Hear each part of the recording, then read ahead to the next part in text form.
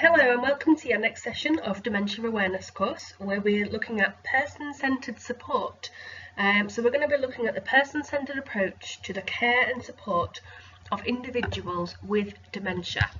So you did already look at person-centred support as part of your health and social care programme that you did with us, or perhaps if you did that elsewhere, you'll have looked at person-centred care already, as we have done all the way through your dementia course. This is just going to help you to understand the importance of that person-centred care. So your aims and objectives are to know what is meant by person-centred care, to understand the benefits of person-centred care and how to provide that care, and to understand the role of carers in the support and care of individuals with dementia. As always, please keep an eye out on the box on the right hand side that is green to help you to see which question the slide is relating to.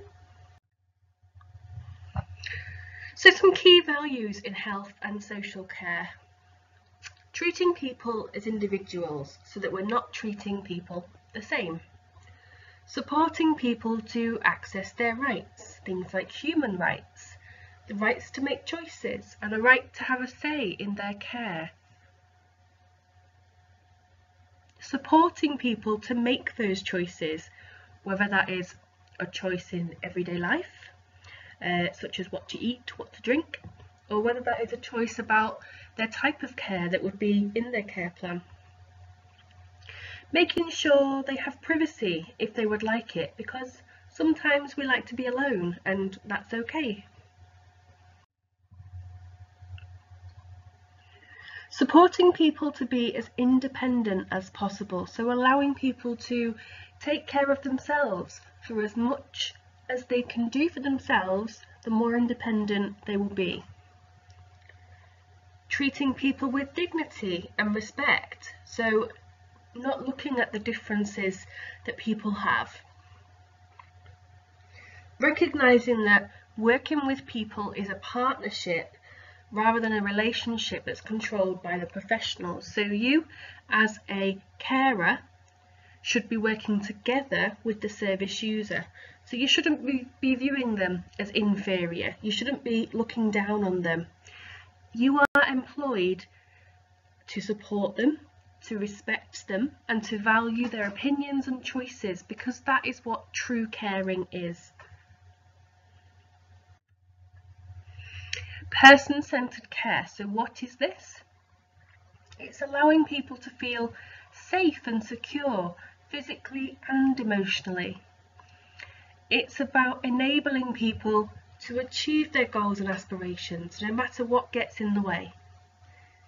It's involving their family, their friends, and their informal carers. It's about taking account of their needs and wishes and likes and dislikes. And it's about making choices and respecting their culture and beliefs. Person-centred care is about recognising that everybody is different and everybody has different needs, so not everybody likes doing the same things. So think about yourself for a moment. What's your favourite food? If I think about myself with that question, my favourite food, I'd definitely say something chicken based. Depends on my mood though. I quite like a curry, quite like a Chinese, but then I also quite like eating healthier foods. Do you like to read, and if so, what genre is your favourite? So with me, I wouldn't say that I like to read, but then when I do read, I do quite enjoy it. It wouldn't be my first sort of way to amuse myself. My favourite genre would be something like, I like quite factual books, so I like sort of memoir books. So recently I've read a book about a doctor who was based in prisons in the UK. That was quite interesting, lots of true stories and bits in between there. It's good. What type of clothes do you feel most comfortable wearing? Well, I think the pandemic lately has changed the way that some of us may dress. So typically me, I'm wearing leggings, a t-shirt and a jumper nowadays, whereas I would feel more comfortable in a classroom wearing something much smarter. So I think it depends on the situation that you're in. Just because somebody has dementia, it doesn't mean that they no longer have any of these needs, wishes, likes or dislikes. So is it fair to make everybody go to bed at 8 p.m. and then get up again at 7 a.m? What time would you like to go to bed? What time would you like to get up? I think for me, I like to be in bed for about 9:30, 10 o'clock. I end up usually scrolling on my phone for far too long in bed, but I try and put that down by 11. What time do I like to get up? I think my natural body clock is about 9:30 in the morning. Obviously work doesn't allow for this, so I do have to set an alarm for that. But if it was the weekend, definitely about 9:30 would be ideal for me. Is it fair to have everybody sit down and have a meal at 4:30 p.m. so the kitchen staff can leave at 6 p.m? Would you be hungry for your final meal before bed at 4:30 p.m? Would you like it later or earlier, perhaps? For me, I do eat my dinner quite early, really. We tend to eat with tea about sort of 5:30, 6 o'clock, so we do eat quite early, but if it was 4:30, I think I'd be hungry by about 8. So when we're thinking about person-centred care, we've always got to focus on the abilities of the person rather than what the person has lost through their dementia. Although the brain is diseased, we should still focus on what mattered or still matters to that person, such as their family, their culture, their ethnicity, or their gender. For question 1, you have to relate theories to your answer when you're writing about the person-centred approach. For some of you, using theories could be a new experience. Remember, don't panic about this, we are here to support you. If you're wondering what a theory is an idea that is used to explain something. So it is used as an attempt to explain why and to create an understanding. We are going to look at 3 theories. The first one is by Carl Rogers, and he calls his theory growth promoting climate. The second theory is by Abraham Maslow, and his theory is called the hierarchy of needs. The third theory that we're going to look at is by Tom Kitwood, and his theory is called Kitwood's model of dementia. When you are answering question 1, you need to explain how and why the person-centred approach works, and to do this you need to use at least 2 of the theorists to explain your answer. So now we're going to look at these theories in more detail. So we're going to start by looking at Carl Rogers and the growth promoting climate. Rogers' theory looks at self-directed change, and this means that he puts the power in the person or the service user, not in the professionals. So because the change is self-directed, the service user makes the changes themselves. It's not the professionals making this change. Instead, the professionals will follow the lead of the service user because the service user is the person with the power. By looking at Carl Rogers and his growth promoting climate, this theory allows the service users to feel that they are able to express themselves about their feelings, their beliefs, and what they would like their lives to be like. And that obviously includes their care. So when we're thinking about their feelings, it could be that we're considering that they are feeling a bit more sad today. When we're thinking about their beliefs, perhaps they are remembering their religion today. When we're thinking about what they want their lives to be like, perhaps they would like an extra hour in bed that day. Perhaps they don't want a bath or shower that day. Rogers focuses on how we see ourselves. He says that we need to understand ourselves and we need to understand our wishes, and those wishes will include our care. By understanding ourselves and thinking about how we see ourselves, this helps us to grow in self-confidence. And self-confidence means that we believe in ourselves. So how can this relate to care? So when you're working in care, you need to respect people's understanding of themselves and their wishes to give them person-centered care. This is what allows the person to be confident, because they're able to make their own decisions, they are able to tell you what they like and what they dislike. As dementia progresses, it can be a bit more tricky to understand perhaps what the person is trying to tell you, what they would like or dislike, or perhaps they are finding it difficult to communicate this. But this is where you are able to give choices, because you're still understanding the wish of that person. If they are able to look at the item of clothing they would like to wear rather than being able to say it, then that is okay. That is still person-centered care. By respecting your understanding of what they are trying to tell you, by looking at that item of clothes, you are helping them with their confidence and helping them to believe in themselves.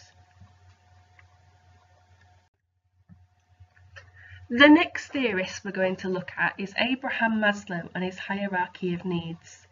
So you will see on the screen here that we have a multicoloured triangle with some descriptions on. Abraham Maslow's hierarchy of needs focuses on a person's physiological needs, such as air, water, food, their safety needs, such as their health, their property, shelter, things like that. It focuses then on their love and belonging, like friendships and family. It then focuses on their self-esteem, so how they may feel when they are respected. And right at the top there we have a phrase called self-actualization. So let's look a bit more at Abraham Maslow's hierarchy of needs. So we're going to start again by looking at the multicoloured triangle. How Abraham Maslow's hierarchy of needs works is you start at the bottom and you fulfill those needs first, and then you work up so that you're able to feel the best that a person can. So you'll see that this diagram here has categorised it into basic needs, psychological needs and self-fulfillment needs. So firstly, let's start at the very bottom, the first part of your basic needs. So again, we can see it says physiological needs. Food, water, warmth and rest. If we do not have food, if we do not have water, warmth or rest, then we cannot progress to the next stage of this chart. We need to be able to have all of those items fulfilled before we can move on to feeling safe. When we move up a level, so when our physiological needs are met, we can then think about our safety needs. Do we feel secure? Do we feel safe? If a person is in a care home with dementia, they should be given food, they should be given water, they should be feeling warmth through the heating system and through their clothes, and they should be getting rest because they'll be provided with a bed. So those needs should be met. The next one, safety needs, security and safety. Again, those basic needs should be met because there should be security. Perhaps the care home will have keypad locks on the doors or magnet locks, so that when they close they stay locked until they are opened again with a swipe card or with a key code. Safety, the people in care should be exactly that. They should be cared for, they should feel safe. So only when those basic needs are met can we then move up a level to feel a belongingness and love needs. So on here it says intimate relationships, so many of the service users that you work with will be married, perhaps widowed, divorced, but they will have been in some sort of relationship during their lives. We can also think about families and their friends as well. If people have those relationships, if they have a marriage, if they have a family network, if they have a friends network, then they can feel the next stage, which is esteem. They can fulfill these needs, so they can feel more confident, they can feel respect. So these are both the psychological category of needs. Only when they feel all of these sections can they feel the best of their potential, right at the top there.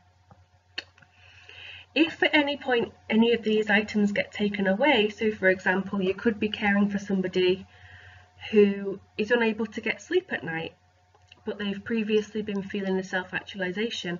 If they're unable to get sleep at night, that basic need is taken away, they are right back down to stage 1, right at the bottom. They need to then work their way back up. If you are working with somebody and they become a widow, and they're aware that they've just become a widow, that sense of belonging and love needs is going to be taken away. So they're going to start again at safety needs because they need to build back up.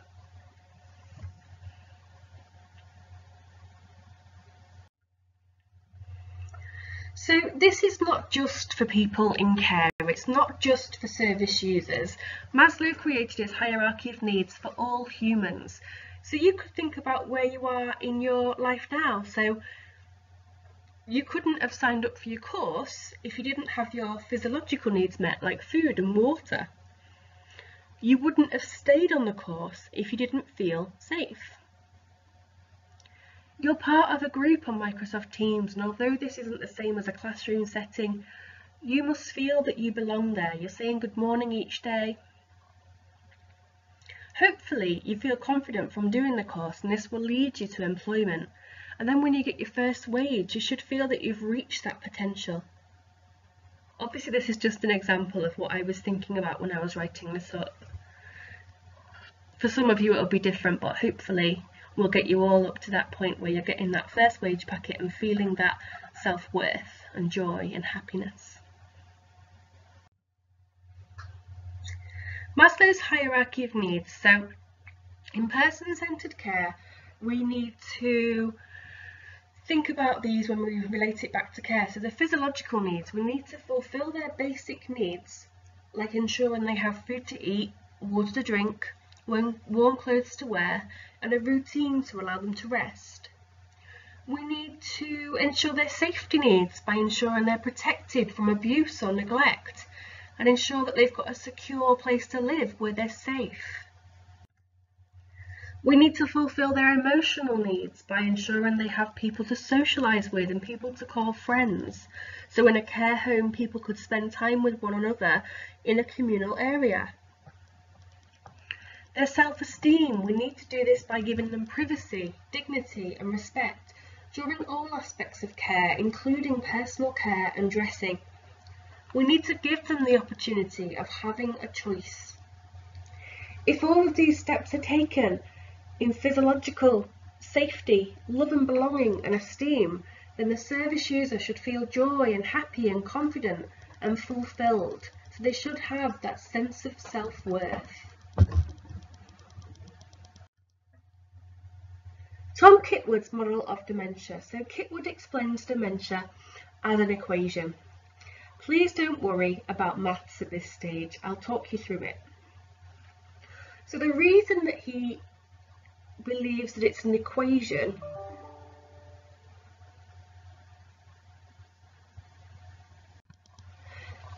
he believes that it's not just a disease of the brain that we need to focus on. So it's not just the dementia that we need to focus on, but instead we need to think about the other factors that are affecting people's lives. So Tom Kitwood found that people have increased self-confidence and self-esteem, and if they do, their well-being could be improved, and this would result in something called rementia, which is where their symptoms of dementia could actually improve by increasing their self-confidence. So Kitwood explains dementia as an equation. So Again, please don't panic about maths at this stage, I'll talk you through it. So what he's saying is that D equals Ni plus pH plus B plus MSP. Now looking at that, it doesn't make any sense whatsoever to even myself, so let's break this down. So what he's saying is that dementia is the neurological impairment, the damage caused by the dementia, plus the physical health, the conditions and illnesses, plus the biography, the person's life history, plus the malignant social psychology, the negative ways that people with dementia are treated.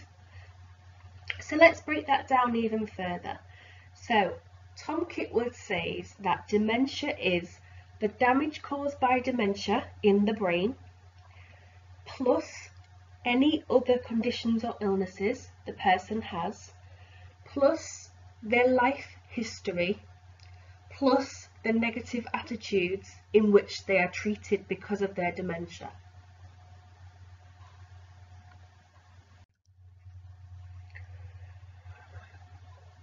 So I've just written that out here for you in case you were wondering. So dementia is a combination of the damage caused within the brain, other conditions or illnesses the person has, what their life was like and what made them who they are today, and the way that they've been treated by their friends, carers, relatives and others in society. What Tom Kitwood is saying is that an individual's dementia will develop, and the extent to which it affects them is not just down to the dementia itself and the changes to their brain. Instead, he says that we need to look at the person as a whole, and we need to think about things like their general health and their well-being. We need to think about their previous life experiences and how people around them are treating them. So although dementia is a physical disease in the brain, we need to think about the other factors like their well-being, their life, and their treatment by others. So let's just have a little summary here. So Carl Rogers and his growth promoting climate theory. What Carl Rogers was saying was that being able to express yourself and truly being yourself will raise your self-confidence. Abraham Maslow and his hierarchy of needs theory. What Abraham Maslow was saying was that we cannot feel confident and fulfilled unless we have all of our needs met. Tom Kitwood's model of dementia. So what Tom Kitwood was saying is that it's important to take into account other factors as well as dementia to maintain the personhood, to improve their well-being and self-confidence, and even improve their dementia symptoms. Previously, we have looked at a case study about a lady called Caitlin. So because this case study is familiar to you, I would like to review this and see how the person-centered support theorists can help Caitlin further. So Caitlin is 88 and has Alzheimer's disease. She lives in a care home for people with dementia. Caitlin is in the middle stages of the disease and has symptoms including memory problems, forgetting where she is, and being suspicious of others. Caitlin sometimes thinks that she's at the shop and gets her handbag from her room and tells staff that she's just nipping out. She often asks for paper and a pen to write a list of things that she needs. Caitlin puts things in her pockets that are not hers and gets upset when staff take them from her. She thinks the staff are stealing from her. Caitlin does not like to be told what to do, especially with personal care and dressing. She says that she can look after herself and that she doesn't need help, and tells the staff that they are trying to control her by choosing her clothes, and tells them that she isn't stupid. But Caitlin neglects her personal hygiene and needs to be reminded to wash. So previously we looked at the person-centered care and non-person-centered care. So with person-centered care, Caitlin's handbag is hung in her bedroom so she could find it easily. Without person-centered care, Caitlin's handbag will be kept in her wardrobe so that her room looks neat and tidy. With person-centered care, Caitlin's handbag contains a notepad and a pencil so she can make a shopping list. Without person-centered care, Caitlin can have paper but cannot have a pen or pencil in case she uses it as a weapon because they can be sharp. The staff will write it for her. With person-centered care, staff will ask Caitlin if they can have the item that's in her pocket. Rather than just take it from her, they will ask her again if she says no. Without person-centered care, Caitlin's pockets will be stitched up so she cannot place things in the pockets that do not belong to her. This will stop her stealing. With person-centered care, Caitlin will choose her clothes each day. She will be given a bowl of water to give a chance to get herself ready. She'll be provided with encouragement to empower her rather than being washed by staff. And without person-centered care, Caitlin needs full support with washing and dressing each day as she does not look after her own personal hygiene. If she complains, staff must tell her that she needs it because she doesn't look after herself anymore.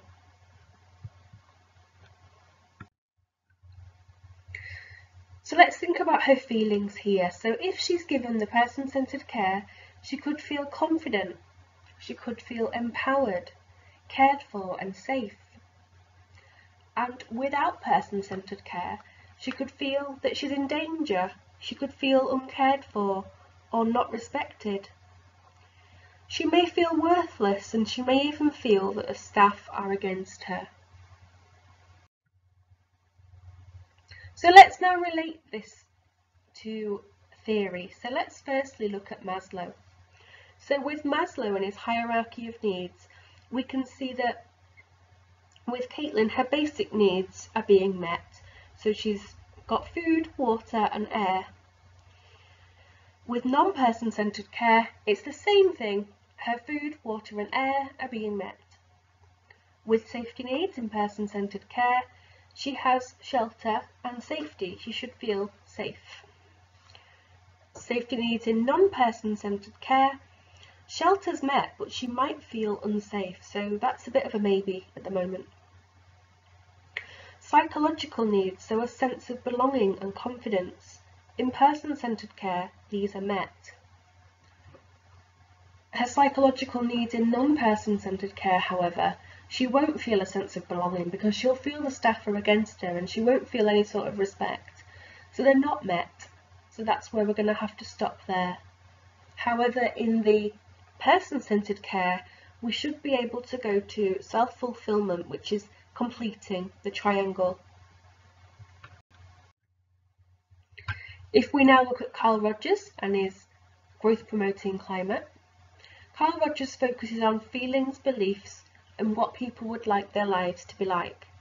So with person-centered care and Caitlin's feelings, staff are trying to keep Caitlin positive by allowing her to have control of her care, such as finding her own handbag and writing her own shopping list. Whereas in non-person-centered care, with regards to Caitlin's feelings, the staff are taking over her care and they're not respecting her feelings. Her handbag is hidden and the list is written for her. In person-centered care, Caitlin's beliefs, she's being allowed to express herself. Whereas in non-person-centered care, the staff are really only letting Caitlin to express negative behaviours because those negative behaviours are actually being caused by those staff's actions. What they want their lives to be like, including their care. So in person-centered care, the staff are allowing Caitlin to have a voice regarding her personal care and dressing, but with encouragement. But in the non-person-centered care, the staff are not allowing Caitlin to have a voice because they've taken over her care and her choices. If we look at Kitwood's model, we're going to focus this time on neurological, illnesses, biography and attitudes. So if we think about Kitwood's model, neurologically, first of all, in person-centered care, The staff are acknowledging that she has dementia and know what her main symptoms are, including memory loss. Whereas in non-person-centred care, it's almost like the staff are blaming her dementia on the way that she's behaving. If we think about other illnesses and conditions, we don't know that Caitlin has any other illnesses or conditions at this moment, so in person-centred care we're not taking into account any of those, whereas in non-person-centred care it's more or less the same, but they're viewing her dementia as her main condition. Her biography. So in person-centred care, staff are understanding that Caitlin regularly went out shopping and it's something that she enjoyed, so they're respecting her choice to continue to do that. Whereas in non-person-centred care, there's no consideration with regards to who she was and her life history. They're not caring that shopping was something that she enjoyed. The attitude and the way that she's treated. So again, in person-centred care, the staff know that if they treat her with respect, they in turn will be respected as well. Whereas in non-person-centred care, the staff think that they know best on how to treat Caitlin, and they say that the way they work is to ensure that she and others around her are safe. But by doing that, they're completely disrespecting her. So you're now ready to answer question 1. Describe what is meant by the person-centred approach when working in health and social care, particularly with those with dementia. At level 2, to describe, you need to be writing about 3 paragraphs of about 3 sentences each.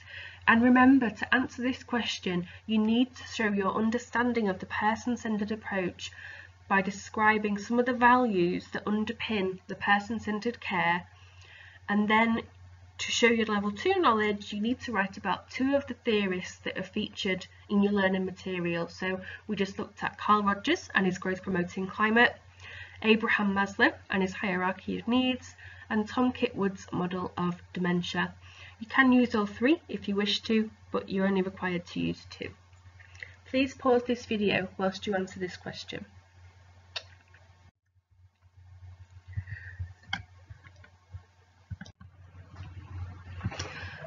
So the person-centred approach has many benefits, and it's not only to the service user. The person-centred approach has benefits for their family, their informal carers such as their family, their friends, their neighbours, and other professionals working with the service user. So with regards to their family, the person-centred approach has benefits because they can see that it benefits their loved ones. So they're going to appreciate that people have taken the time to learn about their loved one and learn about what they like and dislike and what their wishes are, and that they're not just being treated like patient A or patient B. Informal carers. Because they work with the service user, they know that person best. Other professionals working with the service user. So because the other professionals working with the service user know the service user best, they can recommend treatments that are unique to that individual's needs. So it could be that they are working with somebody who recently had a fall and they hurt their leg, but they haven't broken any bones or anything, and perhaps they just want to, get them walking again, get them a bit more sort of well balanced and a bit more confident really to get themselves moving. But if they don't take into account the person broke their ankle 20 years ago and it still gives them a bit of grief every now and again, then they're not going to perhaps use the best method.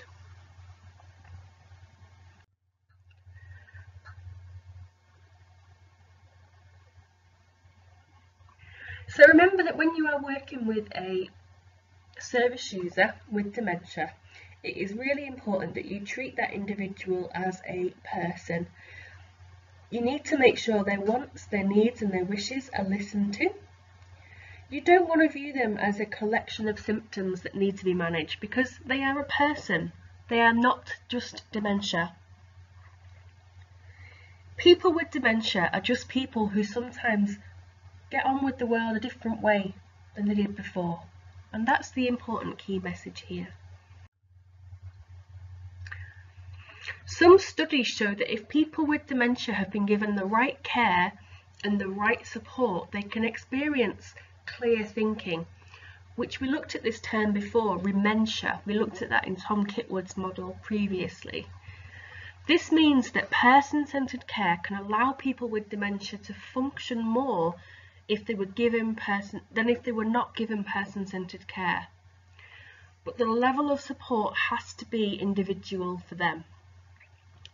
Person-centered care can also have benefits on such improving people's sleep patterns. It can reduce agitation or stress. It can improve people's self-esteem and their confidence, and it can improve their general quality of life.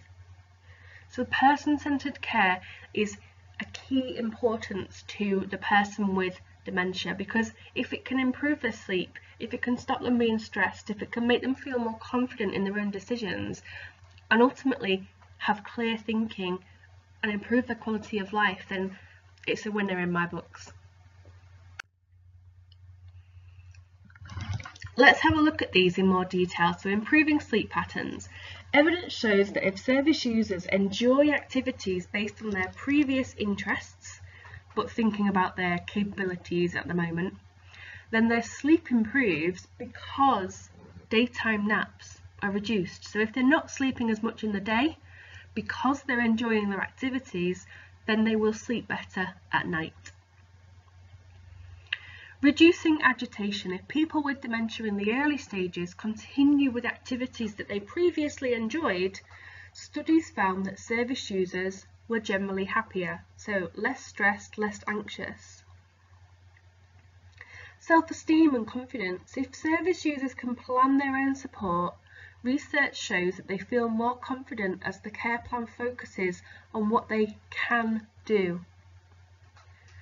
Improves quality of life. So if people with dementia are given choices and can manage own aspects of their life, such as what to wear, what to do, or what to eat, then verbal agitation can be reduced.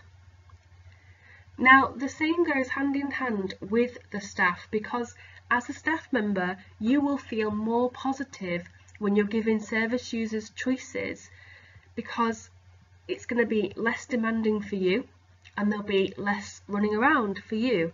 So it should really go hand in hand with the staff general quality of life and mood and the service users general quality of life and mood. So we're going to take a look at a case study of Mary. So Mary has Alzheimer's disease and is living in a residential care home.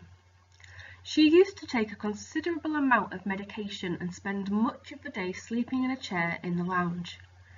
In between sleeping, she would walk around shouting for George and asking someone to take her home. The pattern at night was similar, with episodes of wandering and shouting. Because of the disturbance to others, Mary was prescribed medication to improve her sleeping. But the whole approach in the residential home changed following the appointment of a new officer in charge. Staff were now trained in person-centered working and residents' medications were reviewed. Staff spent time with Mary and her family to talk about her life. They discovered that Mary used to work for a multinational company as a personal secretary to a senior manager, and she was a keen gardener in her spare time. Mary was able to contribute some of what she wanted. A plan was worked where she could spend more time in the garden whenever she wanted, and she would look after plants in her own room. It was also agreed the staff would keep an eye on those plants just in case Mary forgot about them on some days. Mary's organising skills were put to use. She offered as much help as she could to file the information that was being gathered for a project about the history of the local community, and this was being planned with pupils from a local school. When Mary stopped taking so much medication, she was much more alert in the daytime. Her activity in the garden and working on the local community project made her quite tired, so she began to sleep better. She was far less agitated because someone would always respond to her as she began to worry about wanting to go home. So what difference did the person-centered approach make to Mary?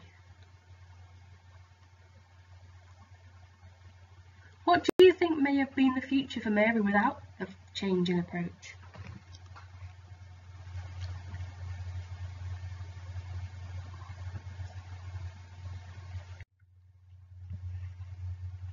So I would say that Mary felt happier, that she had higher levels of confidence, that she felt valued, listened to, and she found a purpose in life which gave her fulfillment and joy.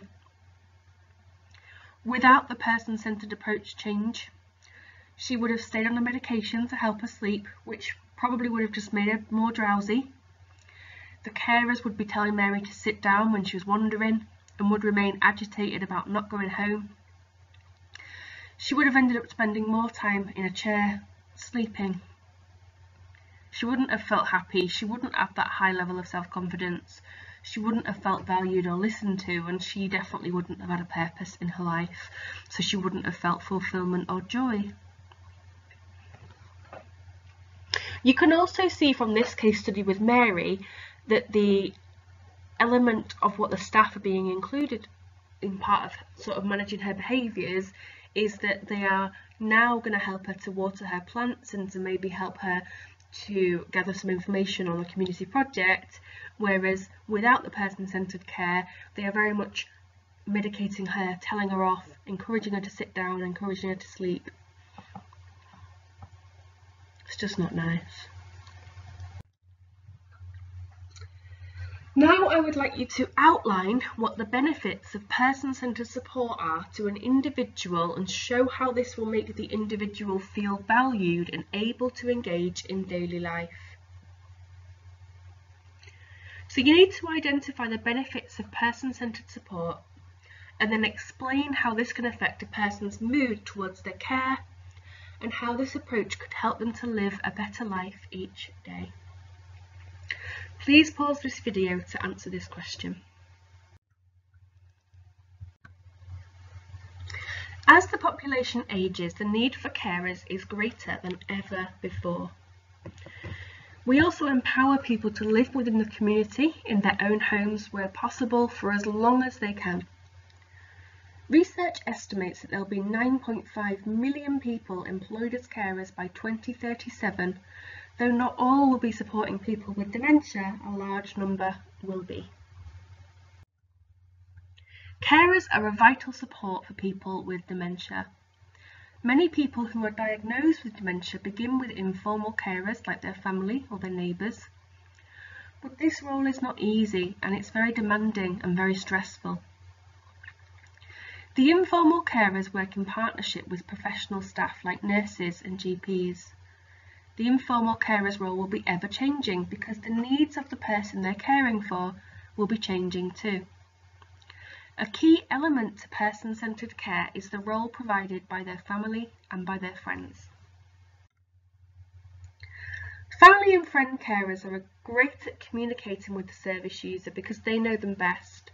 That family member can be there to provide a sense of calm, reassurance, and to help them in times of distress. And it's more valuable than having a professional member of staff that they're very unfamiliar with trying to do this. The informal carers know the service user and they know their wishes, their needs and their preferences. They know what they like and dislike, and this aids person-centred care. When people are working as informal carers, they are working with a person with dementia who they are familiar with. So this could be in their own home, this could be in the home of the informal carer, and they are generally supported by professional staff. So the informal carer should feel in control, able to care for their loved one, and can provide support to that person. But remember, there are completely different levels of care and support at this stage. It could be that an informal carer, like a daughter, is popping in to ensure their parent is okay. Or it could be a full-time support role with the support of professional staff. So it could be 24-hour care, 7 days a week. When a person with dementia is in residential care, it can become very difficult for informal carers to find the balance working with professional staff and seeing that they still have a role. The informal carer might feel some mixed emotions. They might feel guilty that they're no longer to provide the care that they were doing before.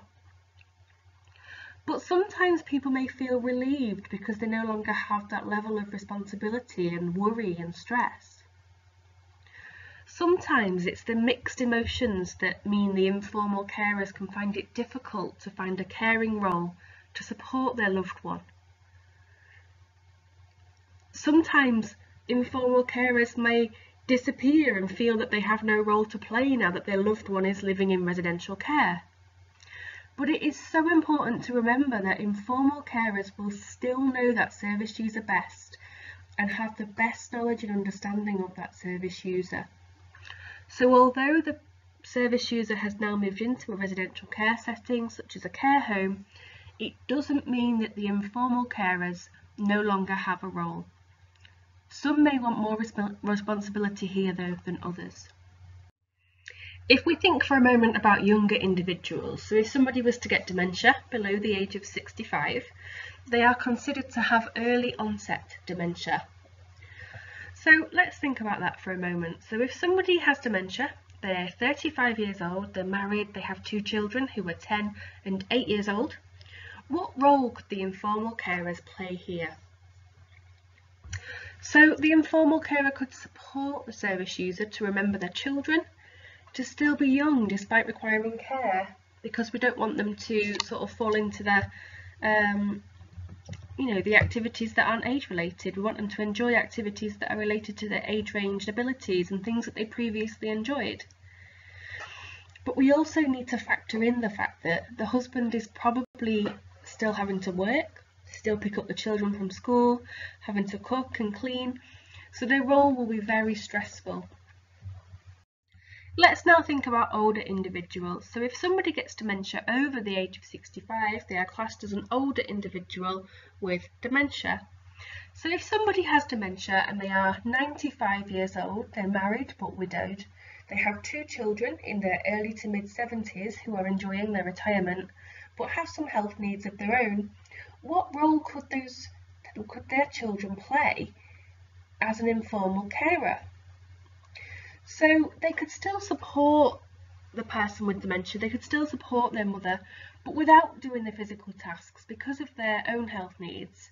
They're going to probably avoid that personal care and dressing. But they can share what their mother liked to do and wear and eat and drink, and they can really paint a picture of who she was. They can engage her in activities that she previously enjoyed, or they could take her out for the day with somewhere where she previously loved to go perhaps. Individuals with learning disabilities. So if somebody gets dementia and they have a learning disability, it can sometimes be quite hard to tell what is dementia and what is the learning disability. So people with Down syndrome tend to get Alzheimer's disease in their sort of 40s or 50s, and they may have lived with their parents until this age, or they may have lived in residential care already. As the learning disability and dementia could have similar symptoms, the informal carers can help to distinguish or show you what their normal behaviours are from their learning difficulties. So it could be that you as a staff member are asking the person with a learning difficulty to try and do something like, say, counting money, and maybe they've never been able to count money before. The informal carers can help to educate you as the staff member on who the person is and what they can and can't do as part of that learning disability. Individuals from different ethnic backgrounds. So if somebody gets dementia and they are from a different ethnic background, we need to make sure that we use the informal carers again to paint a picture of who they are, but also to think about how their culture will change the way they like to be treated, because this needs to be person-centred too. So in some countries, for example, nodding your head means no and shaking your head means yes, which obviously in the UK is the opposite meanings. Some people could have a language barrier. Some people might not be able to be cared for by a person of the opposite sex. And it's the informal carers again that can educate the staff of these differences to ensure that that care is person-centred. So for your next question, I would like you to describe the role that carers can have when supporting individuals with dementia. And I'd like you to include some of those examples. Think of your own as well, please. Younger individuals, older individuals, those with learning difficulties, and people from different ethnic backgrounds. Please pause this video whilst you answer that question. Involving informal carers. So involving informal carers in the care and support of a person with dementia is the best way for them to understand person-centred working. The informal carer can do as much or as little as they want for their friend or relative. Just because they are now in residential care, it doesn't mean that the carers no longer have a purpose. The informal carers may wish to undertake personal care and dressing or similar tasks for the service user. They might like to take them out to a social activity or engage them in creative activities. But remember, not every informal carer will want the same involvement, and they are unique, and this needs to be viewed as person-centred as well. Informal carers can tell you lots about the service user, about their likes, their preferences, their dislikes and their routines. They can tell you about their history, what were they like, where did they work, did they have children, did they have grandchildren, are they an aunt or an uncle? Getting a good working relationship with the informal carers is going to enable you to paint a picture of the person that you're caring for to add value to the care that you provide to that service user. So we're just going to have a look at a case study of a lady called Yolanda. So Yolanda has dementia. She is 75 years old and was cared for by her daughter Cherise until her memory lapses meant that she was placing herself and her daughter's children at risk by leaving the heaters on, leaving the cookers on and leaving the front door open at night. Following Yolanda's admission to residential care, her daughter has been as keen as possible to be involved in her mother's support package. In the planning meeting, it was agreed with Yolanda that her daughter will come and share lunch with her most days and then stay with her for a couple of hours each afternoon. Yolanda is interested in music. She used to sing in the local choir and she played the piano. Cherise takes her to a local music group one afternoon a week at the local church. The group is for people with dementia. There, they can play instruments, they can listen to music, and they can sing and dance. Yolanda will continue to go to the music group every week with Cherise. What are the benefits of Cherise being actively involved in the support plan for her mother? So what are the benefits for Yolanda? What are the benefits for Cherise? And what are the benefits for the professional staff in the care home?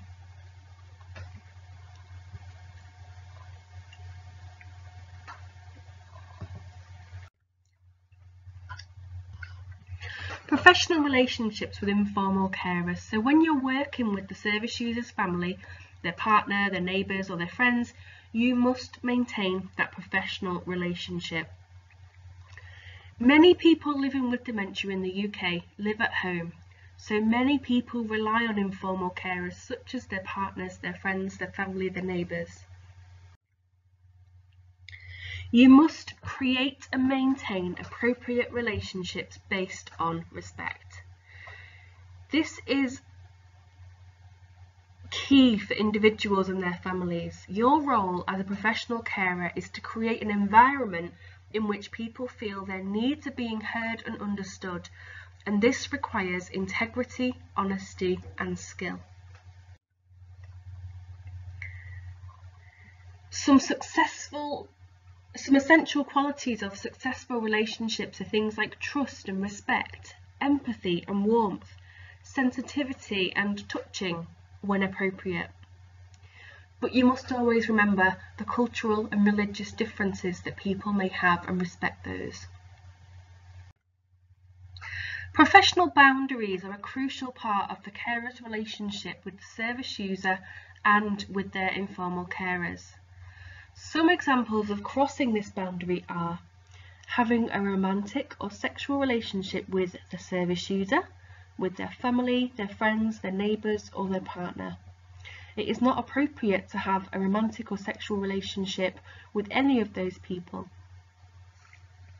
Telling the service user or caregivers your life story.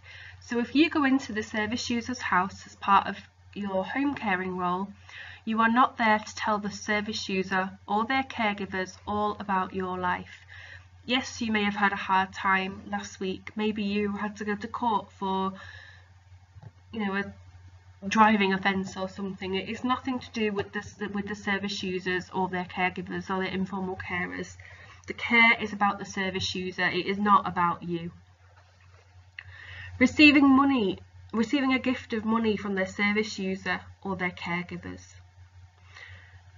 So from their informal carers. So you should not be given any sort of cash, money or any gifts from any service users, their family, their friends, etc. This can be seen as bribery. When you start working for a professional care agency, you will see as part of your contract that there will be a gift policy in there. Now these will differ from workplace to workplace. Some workplaces let you accept a gift of no more than £5, for example. Some places don't ask you to declare things like flowers or chocolates, but I think it's down to you as a professional to decide that actually, receiving one bunch of flowers on your birthday is one thing and not declaring that. But if you were receiving flowers and chocolates every time you visited a certain person's house from their partner, for example, then it could be seen as like a sexual advance on yourself or a bribe. So do make sure that you look at the gift policy at your workplace. So informal carers can get extra benefits and support. So sometimes they might feel that they're coping okay. Some people might feel they need some extra support physically and mentally. Like we said, being an informal carer can be a very tricky job to do because you're not working for anybody but sort of yourselves, really. So having this professional working relationship with the informal carers will enable them to open up about the help and support they may need. So they may tell you, I'm really struggling with this. I can't cope when she says this to me. This is a benefit because it supports the informal carer to correctly care for the service user, and it ensures best practice and safety as well. So some examples of benefits and support. So it could be that the informal carer needs to take a break. So a home care agency could arrange for breaks, whether that be planned, fixed, flexible breaks. Maybe the informal carer needs aids and equipment and adaptation. So the physical environment can be assessed by an occupational therapist, and it can be adapted to make caring easier. So they could put a ramp outside to help get a wheelchair in, or perhaps it's just that the person struggles with steps. They could put a hoist in if they're no longer able to bear weight. Informal carers need support to undertake training, so they'll need cover for their role whilst they're undertaking training. So they'll need, again, somebody to come in from a professional care agency. Informal carers need time and interest for themselves, so they need to have some time of their own. So again, they need that break. For your final question today, I would like you to explain the value of developing a professional working relationship with carers. So carers in this question, remember, relates to informal carers like their family, neighbours, friends, partners, not paid carers. So you're answering this from the perspective of a professional carer who is working with somebody with dementia alongside informal carers. So why is it important that you develop that professional working strong relationship with the informal carers? At level 2, I would like you to ensure that you are explaining using 3 paragraphs with around 3 to 4 sentences each. A review of your aims and objectives were to know what is meant by person-centred care, to understand the benefits of person-centred care, and to understand the roles in the care and support of individuals with dementia.